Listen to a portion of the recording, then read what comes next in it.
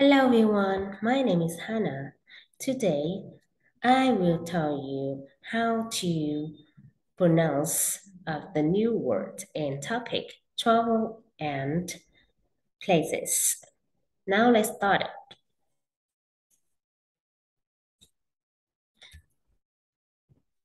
Everyone look at the screen, please. Look at this word, ancient. Look at the phonics, ancient. That is the meaning of the word. Xin chào các bạn. Cô Hoa hôm nay sẽ hướng dẫn các bạn cách phát âm của một số từ mới trong Unit 3, chủ đề về traveling and places, về du lịch và các địa điểm, thì chúng mình cần chú ý vào cái file này nhé. Các từ vựng mới thì nó sẽ nằm ở cột bên này, và đây là cách phát âm phonics của từng từ. Các bạn có thể tập nhìn vào cách phát âm này để mình tự phát âm xem là mình có phát âm giống như cô không nhé. Và đây là nghĩa của từng từ, các bạn cố gắng ghi nhớ thật là tốt cái phần nghĩa này nhé. Now let's start.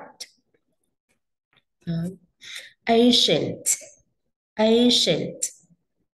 Airport, airport. Bay, bay. Coach, coach. Island, island. Imperial city, imperial city. Cheap, cheap. Take a boat cheap, take a boat cheap. Seaside, seaside. Train station, train station. Railway, railway. Train, train. Plan, plan. Underground, underground. Province, province. Picnic, picnic.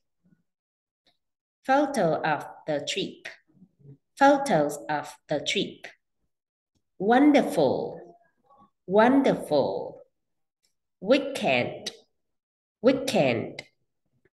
Go on a trip, go on a trip. Now your turn.